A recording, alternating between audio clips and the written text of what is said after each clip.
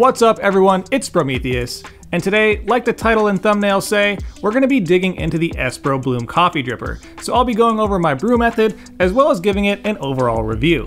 This dripper came out of nowhere. I hadn't heard of it, and then all of a sudden, it was everywhere.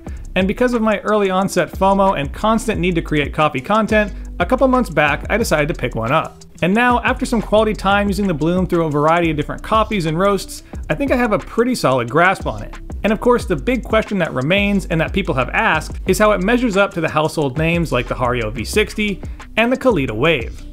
So of course, I'll be giving you my take on all of that plus much more, but first, let's talk about the whole reason it exists: brewing coffee. The Bloom was designed with a faster brew in mind. So the flat bottom microfilter and steeper sides encourages an even flow of water through the bed to avoid choking or slowing the flow. In their official recipe, they recommend using 16.5 grams of medium fine grind coffee and a basic 2-pour method with a 50 gram 30-second bloom, followed by the remaining 260 grams of water.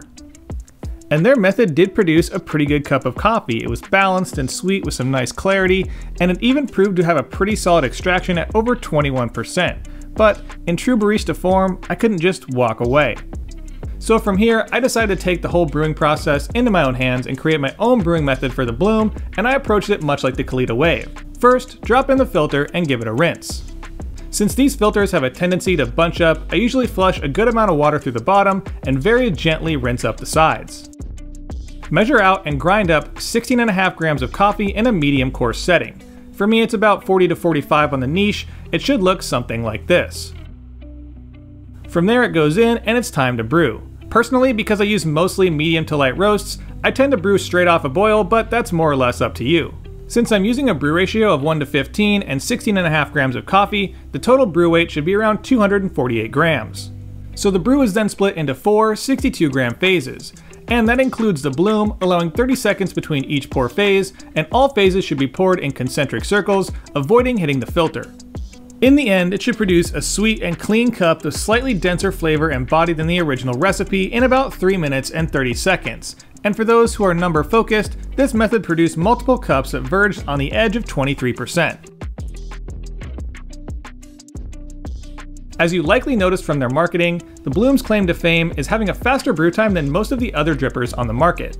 Of course, as a coffee nerd, I do love the slow and methodical process of a pour over, and this could easily fall into the con column if it didn't produce a good cup. But when dialed in, it produces some tasty brews really quickly. Also, unlike a lot of other coffee drippers, the Bloom offers the option to use or not use a filter. Of course, each style will require a bit of a change in grind, but it still does make a solid cup of coffee, which may even be more to your liking if you're into increased body and texture over crisp acidity. Lastly, it looks and feels like it's pretty durable and can go the distance. Unlike many of the other drippers out there, at least the ones that I tend to end up with because of my love for glass and ceramics, I don't feel the need to treat it like some kind of priceless artifact. Fragile! It must be Italian!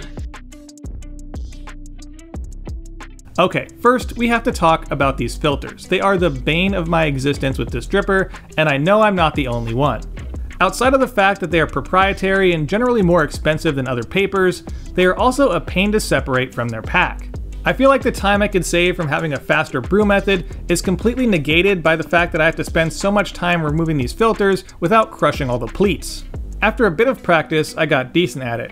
It seems carefully separating a small enough section to fit a few fingers between, and then working your way around the edges is the best way to get it done.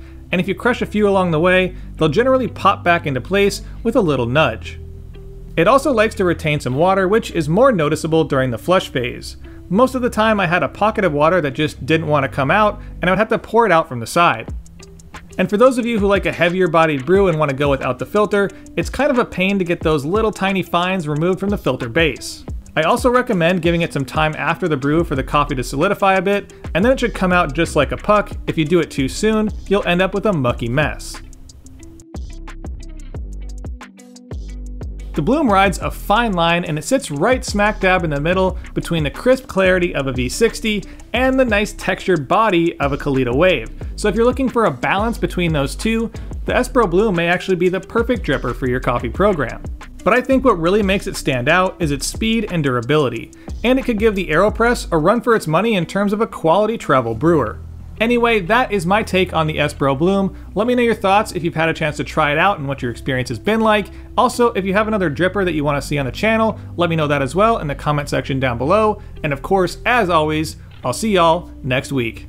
And of course, a big thank you to my April Patreons, Ads, Jacob P, David W, Christopher Squeegee Rowe, Brian, Lisa, Andre, Sean Noel, Spookus, Mika, Samantha, Claire, Bound Coffee, Stephen, James K, Josh Horrison, Corey C, Curry, Jeff Roth, Joey N, Thomas B, UK Espresso, Tim, Jason C, Jerry, Matt, Ninja Warrior Coffee, Home Barista Coach, Counseling Memes, Testing 123, Zachary V, Tyler F, Robert Underdunk, Jeffrey R, BJK Cafe, Chris M, Daniel P, Mike B, Brian M, Brandon B, Tyler M, Sebastian, Matthew C, JRC, Absolute, Stephen G, Alex T, Offensive, Jose Lauren, and Keefe. And of course, a big thank you to the Barista and Barback tiers. If you want any information on my Patreon, there's a link in the description and in the upper right hand corner right now.